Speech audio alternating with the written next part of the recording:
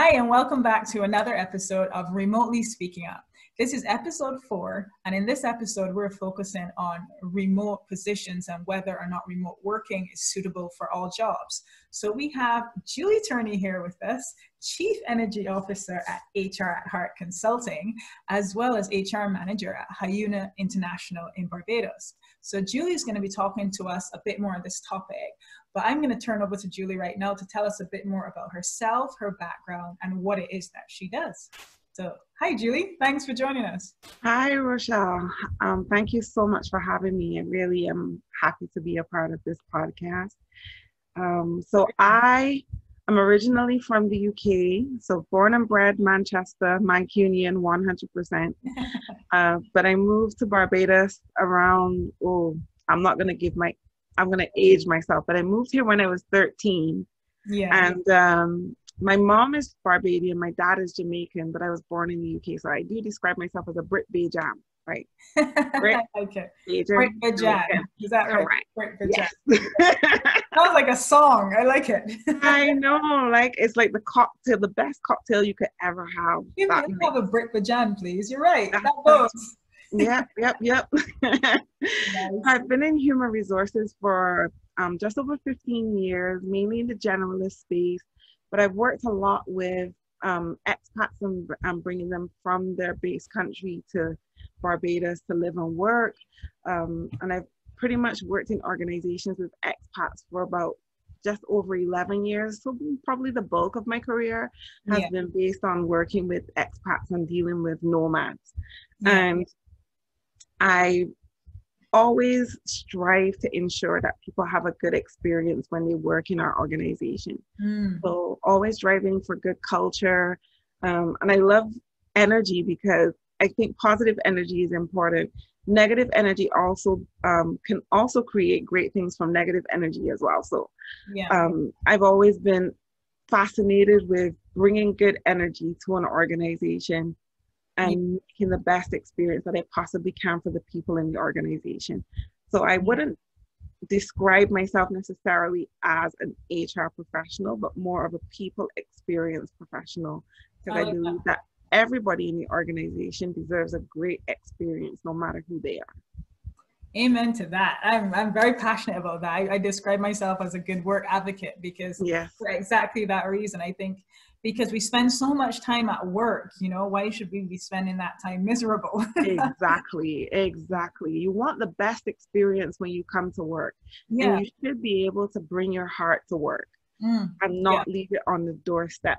People need to be able to recognize who you are and be able to bring that balance to you when you're having your off days. But bringing your human to work is very important. Yeah, I've heard a lot of people say recently, bringing your full self to work. And I totally agree. Exactly. So I know you've been speaking on various platforms recently. And you've been doing some amazing things, which I've been admiring. So well done. Thank you. One of the topics that you've been speaking on as well is remote working. And I know you're involved with that because as you said, you helped to organize a lot of expatriate experiences and experiences for nomads within your company. So can you tell us a bit about how you got into that specific area, that area of remote working and managing expatriates? So, as I said, the organizations that I've worked with up to present with Hyuna, we've had expats who come from their home countries to live and work in Barbados. And so that's how I first got involved in working with expats relocating. And then I kind of formed a business out of it because I realized that I was really good at helping people move from one country to the next. And it started to catch on, and then I started to get referrals, and people would message me or email me and ask me, I'm looking to move to Barbados and work for X amount of time. Can you walk me through the immigration process? And, what are some of the things that I need to be cognizant of? I want to bring my family. Can I bring my dog? Those kind of questions started to come, and, just helping people through that particular experience. I want to surf. Where's a good place for me to go to learn to surf? I want to do my wife teaches basketball. Is there somewhere she could go to teach basketball? I've had all of those things actually happen, because usually when an expat comes to live and work here, they're bringing their family, and usually it means that their spouse has given up their job wherever they were to then come and live here while their spouse or their partner works here. And so it's, what activities can I give my partner to fill their time while I am at work 24/7. And so you're kind of working now to help the partner as well have a good experience while they are here, because they're not looking after the children 24/7. They're probably their children are going to school or they're in activities. What can I do to keep my partner occupied?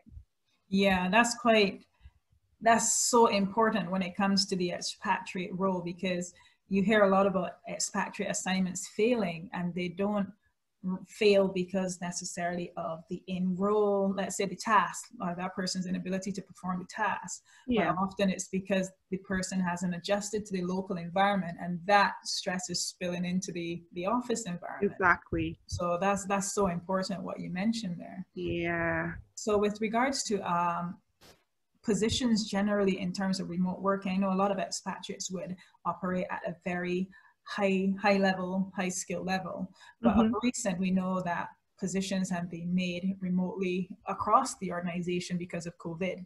Have you seen any sort of challenges to doing that? What do you see as, or what have you seen as the main challenges during this time to switching or converting a position to a remote working one?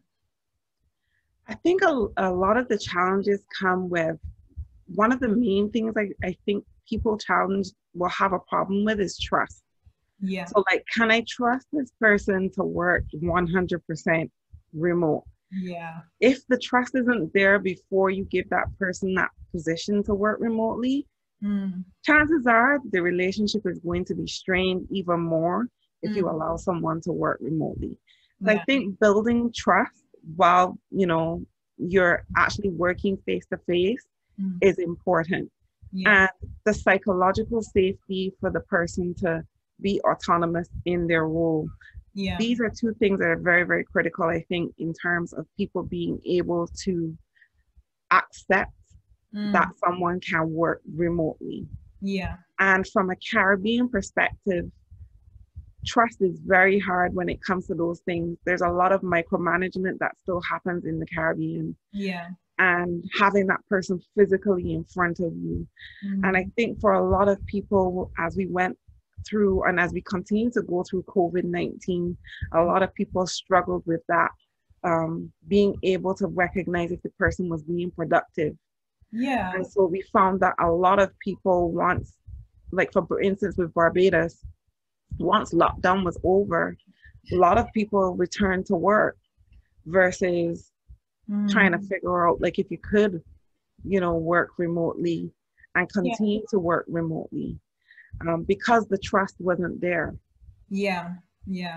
It's quite a scary thing. And I mean, we've seen it within the UK context recently. There was an announcement in the newspaper, the announcement by the Prime Minister that I've been reading. Scary stuff. Come back to my HR community is not happy about that at all from the UK. I don't think the whole UK community is happy about that. I saw those words blazing in the title, "Come back to work or risk losing your job." I mean, jobs, that is such a U-turn of a message where we're saying that we need to care for people's well-being and mental health, especially concerns around COVID as well. So that is its own kettle of fish. Absolutely.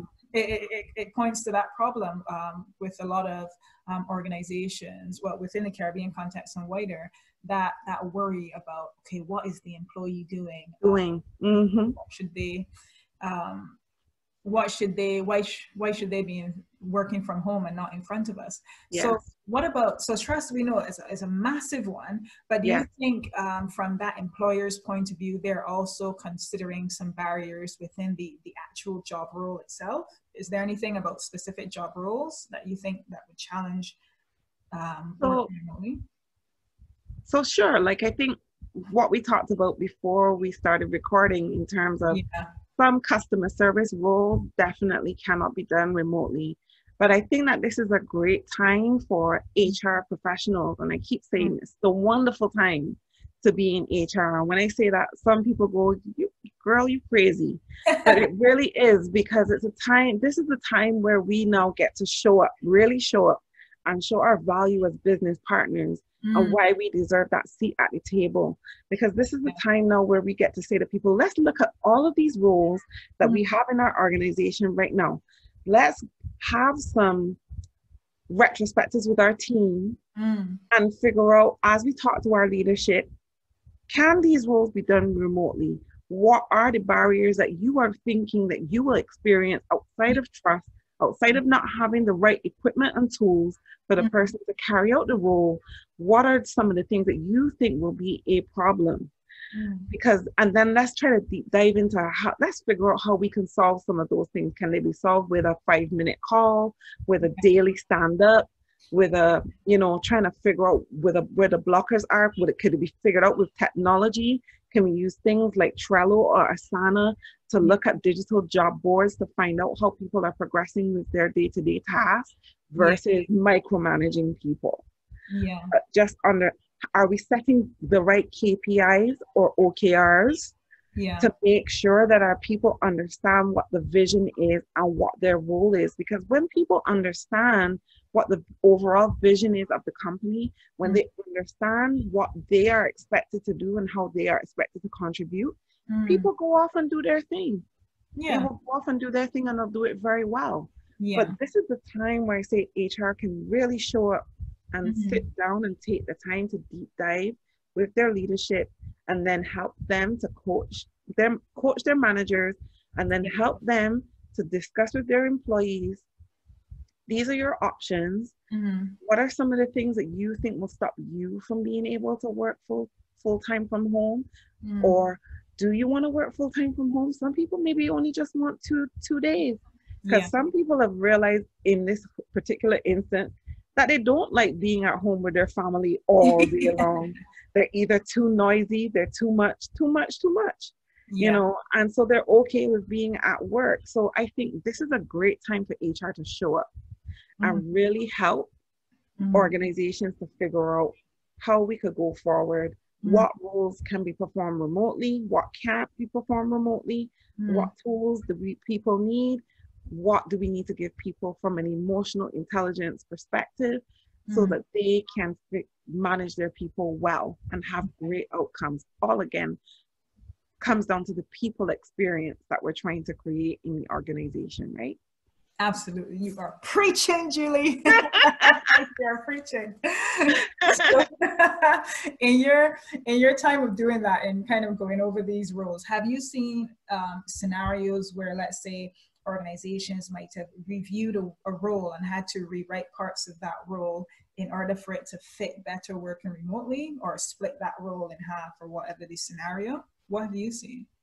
So I'm seeing that now, especially in my current organization, Hyuna. We're a tech company. There's nothing about what we do that can't be done remotely. But one of the things that you always want to foster again is the people experience, the teamwork. So what we have done at this point is kind of started to review people's roles and, you know, look at what works, what doesn't work. And I guess also because of changes in legislation that are coming our way from Barbados standpoint, in terms of making sure that people have the right, that we as an organization, number one, have good job specifications, and we are clearly outlining what the role requires, and then that we have the right people in the right seats. And we have the right people in the right teams. So all of these things now we're seeing causing us to now look at reevaluating. Do we need to change some stuff?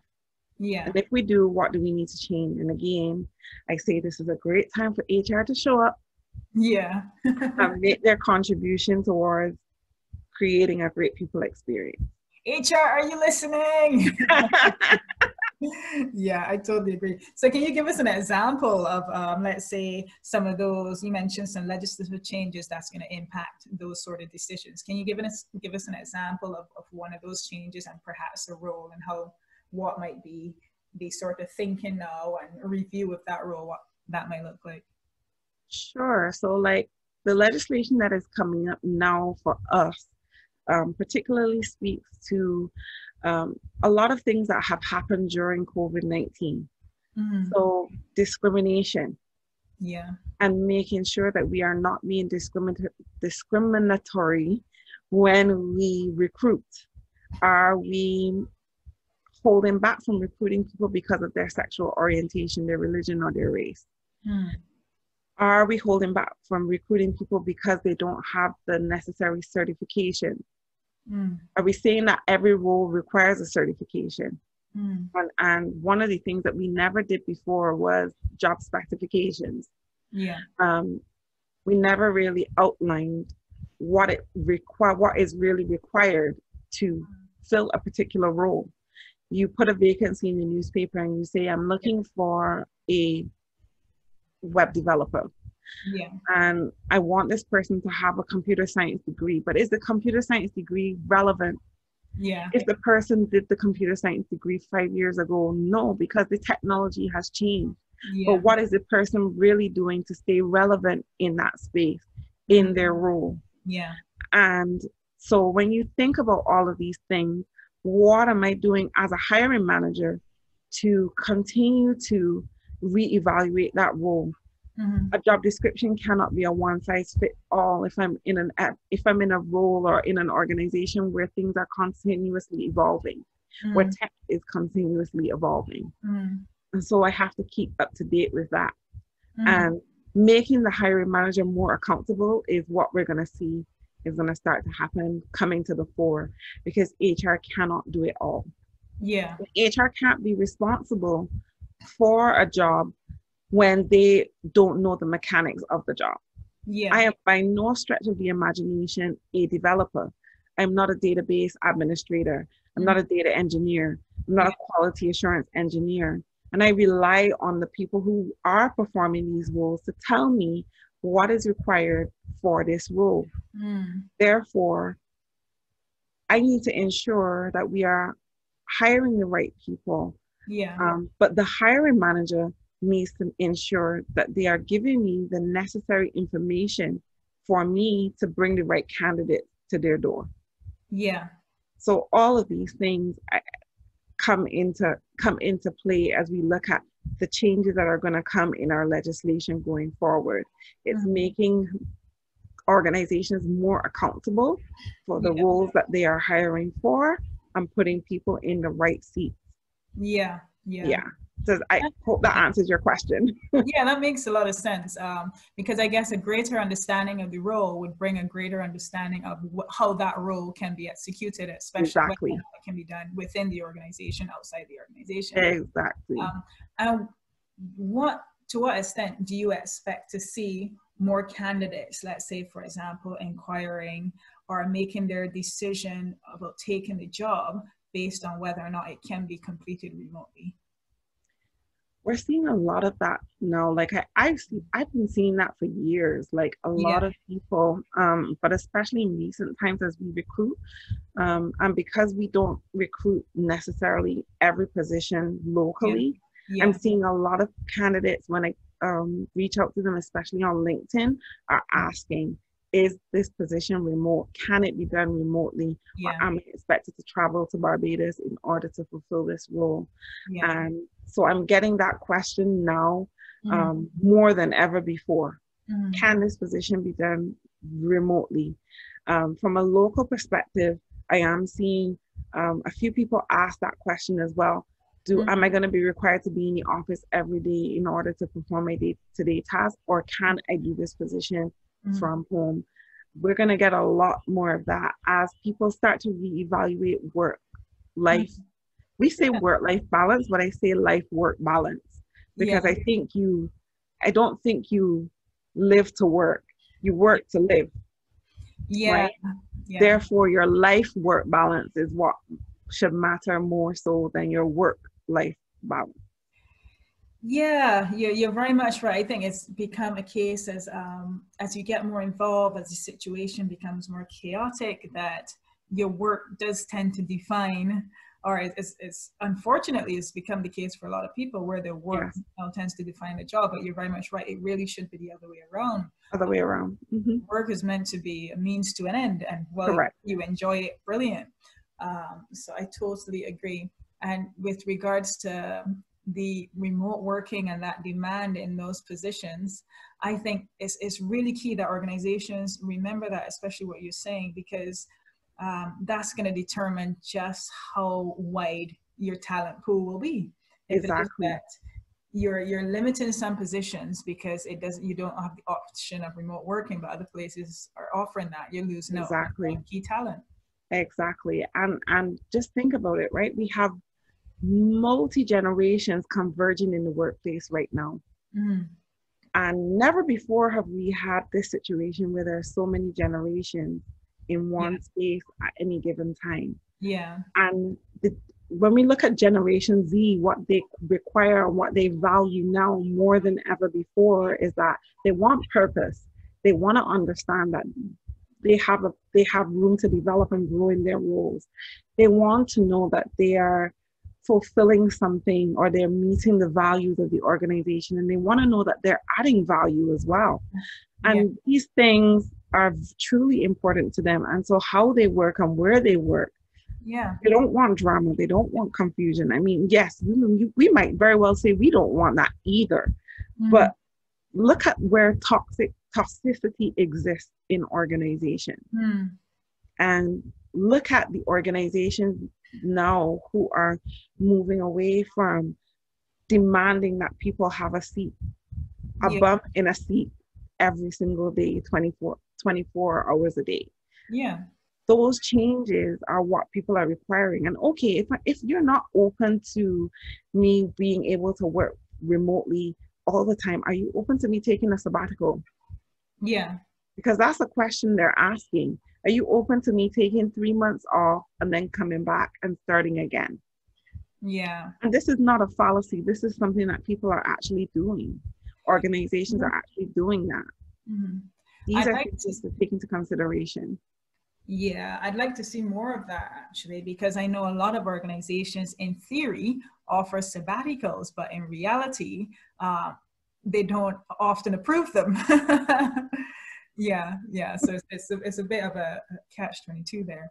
But I really would like to see that change, because as you pointed out, with the generations and the change in demands, the change in work expectations, then along with that should go the changing style of management, the changing practices and so forth.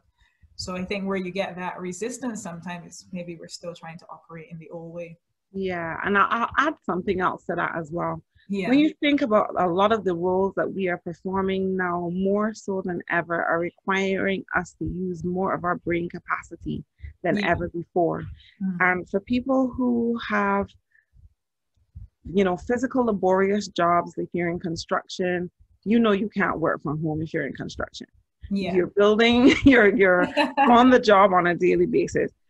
Versus you're creating strategies, you are dealing with mergers and acquisitions and all the moving parts that are entailed in a merger and acquisition. You are planning a career path. You are developing a business model.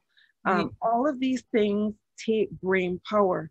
They are not straightforward things. Sometimes it requires a lot of research before you actually put pen to paper. Even if you're just developing a speaking engagement, the way you're going to engage an audience takes a certain amount of brain power out of you in order for you to do that. If we are doing these things 5 to 7 days a week, there's going to come a point in time where we are going to burn out. Because you can only do so much and then no more, right?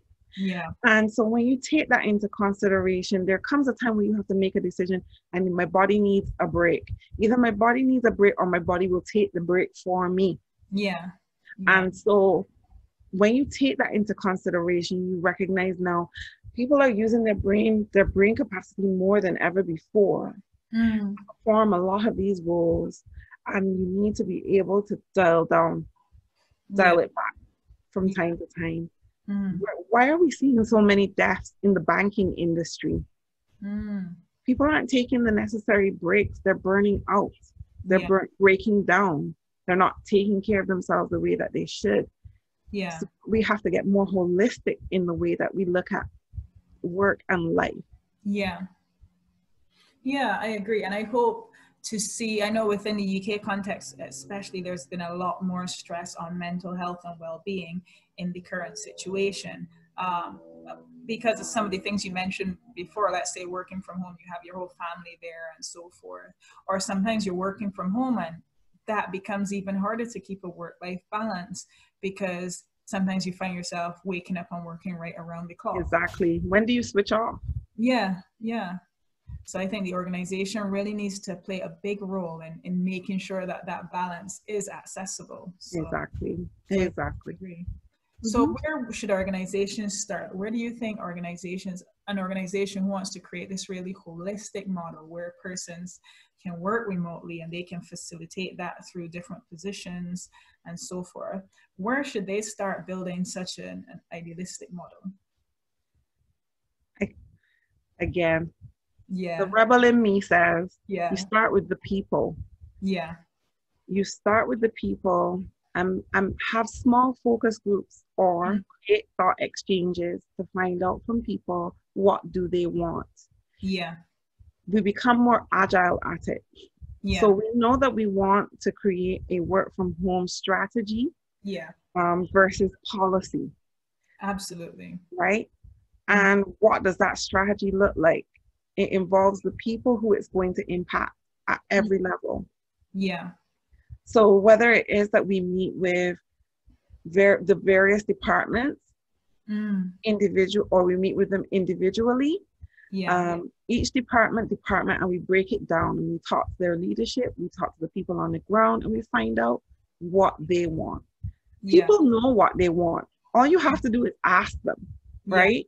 Yeah. And then you need to make the decision as a business, what will you allow versus what you won't allow. Yeah. I think it's very simple. I think that we try to make stuff harder than it really is. But if I talk to, as a parent of 3, and my children being varying ages, 22, 17, and 15. Yeah. I am at the stage now as a parent where I don't need to guess what my children want. They can tell me. They have told me what they wanted from age 2 and up, because from ages 2 to 3, they were speaking loud and clear and able to voice and express what they wanted from what they didn't want. And as a parent, it was my responsibility to make sure that I give them a good experience through life. Yeah. Whether that includes, some form, always love, some form of discipline in between, but always honest, transparent dialogue between my children. Yeah. And I try to take that to the workplace. Yeah. I treat people like people and not babies. So you tell me what you want and let's see if we can work within the parameters of legislation and policy to figure out where we can find the happy medium. As long as I am within the bounds of the law, I'm good to go, right? Yeah. If I create a policy that gives me a little bit more, or if I create a process that makes the employee feel happy, valued, and respected, and that I'm easing their pain, then we have a win-win situation. So I say start with the people. Ask your people what they want. Yeah. Make it abundantly clear the rules that you don't believe can be done remotely. And chances are they won't argue it because they know it can't be done remotely. A garbage truck driver cannot work remotely. Yeah. Technically, they're driving around and they're moving your garbage. So they are, out of the office. But, Chefette workers cannot work remotely because we need them to give us our food. You know, there are certain rules that just can't be done remotely. People will not argue that. But where you're looking to make rules remote, talk to the people and find out what they want. You don't have to guess. You don't have to go home and create this one big strategy and then roll it out. Talk to the people. When you involve the people, it makes life a whole lot easier. Yeah. Totally agree. And just for our international listeners, let me just tell you that Chefette is the best fast food restaurant in Barbados. So if you ever go to visit, you Yes. cannot leave without going to Chefette. Yes. Ask Rihanna, she'll tell you. Yeah. So I totally agree with so much with what you just said, Julie, and especially where you say, well, your big mantra, starting with the people. And it really stresses the importance of having that two-way dialogue as well. And I know a lot of companies, especially within the Caribbean context, sometimes that dialogue is very top-down because we tend to have a very control style of management. Yes. So I think really opening up that dialogue in the other direction is really where you're going to start to get that innovation results and getting the answers that will answer your own questions as opposed to having to go and research and dig somewhere else. So exactly. Yeah. Exactly. Man, I that full hands up. I'm with you on that. Alrighty. Thank you. So you've shared so much with us with regards to remote working. Can you give us, just as we wrap up now, can you give us maybe a best practice example of where you've seen an organization that has made that really smooth transition to remote working, whether it's your own organization or otherwise? Well, I'll talk about my organization, but I also think that when you look at a lot of what's happened globally, and you look at organizations like Twitter, that have made that decision to say to their people, look, you don't have to come back to work as long as you're getting the work done. That's all that matters. You know, work in the confines that makes it comfortable for you. And I think that that's the right approach. For countries like UK and Europe and North and South America, a lot of people spend a lot of their time in traffic. They spend a lot of time commuting to and from work. When you take that away from people, I remember once, maybe in my early 20s, looking at how much it costs to commute from outside of London into London. So if I'm catching the train if I'm catching the bus to the train station, to then catch a train, to then catch a tube, to then have to catch a bus to get a little bit further, or to actually walk to work, I spend at least 2.5 hours commuting one way. That is costing me £4,000 a month. How? How? Like how? And then when I think of those things and I think of, look at my situation, it takes me half an hour to get from home to work. Even if I'm stuck in traffic, maybe 45 minutes to an hour to get from the west to the south coast, which is where my office is. What we decided to say to people is, if you want to continue to work from home, we are fine with that. 50% of the office returned because their home life was just too chaotic, too many people in the house, they can't concentrate, and they decided they wanted to return to work. They missed their co-workers and they returned and they wanted to return to work. Whatever reason, they wanted to return to work. 50% of our office remained at home because they were okay working from home. Their circumstances and their situation afforded them the ability to be able to work from home. And we are okay with that. And I think that if you're able to give people that flexibility, our productivity during lockdown actually increased. When we were all working from home, including our customer service, because we have a call center with over 30 agents answering emails, calls, and chat. And they were able to do that from home. And all we did was we said, if you have a computer, bring it in, we'll sort it out so you can work from home. Or if you don't have a computer, you can take your workstation home. And we also allowed our corporate staff to take their workstation home. So that meant some people actually literally took their desks home. Because they didn't have that at home. So some people literally took their desks or they took whatever ergonomic equipment we had given them in order for them to work safely in the office. They were able to take that home. And then people made the decision either to return it, or they, you know, continue to return to work, or they continue to work from home. But we've been okay with that. Productivity has not suffered as a result. We continue to do our virtual daily stand-ups because we work in an agile way. So we do our, you know, 30-minute daily stand-ups where we're asking people, what have you accomplished today? What is blocking you from it? If you haven't accomplished everything you wanted to, what is blocking you from doing that? How can I help you fix that? That's the essence of the call every day. You go around the room, talk to the team. What are you working on today? What have you not been able to accomplish? What is blocking you? How can I help you? And ultimately, first and foremost, how are you feeling? Exactly. How are you feeling? Because that must come first. I am interested in the people and what they are thinking and feeling as they go through their day-to-day work life. And how that is impacting them. Once we do that, then it makes life a lot easier. And again, comes back down to what I say all the time. When you're in an organization and you're in the capacity that I am in, or you're in a leadership role, your most important thing is, how am I giving people the best experience they need right now? Cloud Silva is the chief heart officer at Vayner Media. I admire her so much. And the one thing that she says every day is, how can I light people up? I like that. I love it. I love it, because that makes all the difference in the world. If you're focused on your people and how you can light them up every single day, every day should be a win. Even the days that you fail, it's still a win, because you've learned something new. You've developed your people, right?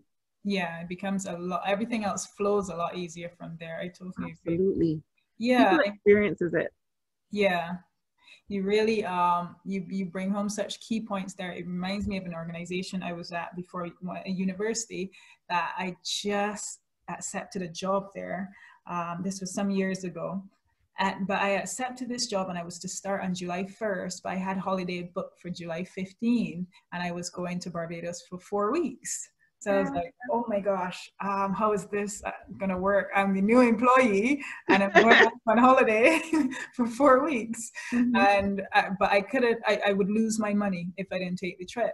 So I went to the boss and I said, well, listen, this is my circumstance. I had this book before I accepted this job. I'm not quite sure how you feel about this, but I just thought I would find out. And he said the best thing to me ever. He said, we don't care where you work. We don't care how you work once you get the job done. And oh my gosh, I would have stayed there forever. The first day I thought that to myself, I said, I'm going to be very happy here after I heard that from him. So I totally agree with a lot of what you're saying there. So thank you, Julie. You shared so much with us. We're just out of time now, but you shared so much with us, especially a lot of really insightful perspective of putting people first. And I really like that mantra, because at the end of the day, that's what it's about. It's about people. HR is about people management, but I would say also people engagement. People, there's so much more. Not just management doesn't just mean that control people, control, giving orders. So much goes with management. And you've also stressed the importance of looking out for employee well-being in remote working as well. So thank you for everything that you shared. And just before you go, you got to give us that one funny travel story. So here's my funny travel story. Oh dear. The first time I traveled with all 3 of my children back to the UK. They were little. They were like all under 10. And we landed and they were hungry. And we got out of Gatwick Airport, getting into my cousin's car to go where we were going. And the children said, Mommy, we're hungry. You could stop at Chefette. And I was like, there's no Chefette in the UK. They were, what? No Chefette. So they were super, super horrified. Their first experience in the UK. that there was no Chefette for them to eat. Oh my gosh. I never lived that down. Never lived that down. However, they discovered Pizza Hut and they were okay. Okay. Okay, runner-up. That's okay-ish. Yeah. Okay-ish. Semi-decent runner-up. I like Pizza Hut on a normal day, but compared to Chefette. Yes. Where you have so many options, especially if you go to a barbecue barn. Oh my goodness. Yes. Yes, our non-Barbados audience, we will. You have to experience Chefette. Yeah. Invite you all to Barbados, if only just to experience Chefette. Absolutely. So the moral of our episode today is to try Chefette. So thank you so much for joining us for another episode. And thank you again, Julie, for everything that you shared about remote working, remote positions, and also remote work well-being. My pleasure. Yeah, next week we're going to have a fireside with all of our guests from the previous 4 episodes, including Julie, and they're going to be coming back just to have a panel discussion about a lot of the things that we previously discussed and to kind of like throw back and forth some of those opinions across our different guests. So look out for episode 5 for that fireside chat. But for now, this has been episode 4 with Julie Turney speaking about how to make positions work better remotely, and also how to look out and to take care of your staff when they're working remotely as well. So thank you so much, Julie, and thank you so much to our listeners. And this has been another episode of Remotely Speaking Up. Take care for now. Bye.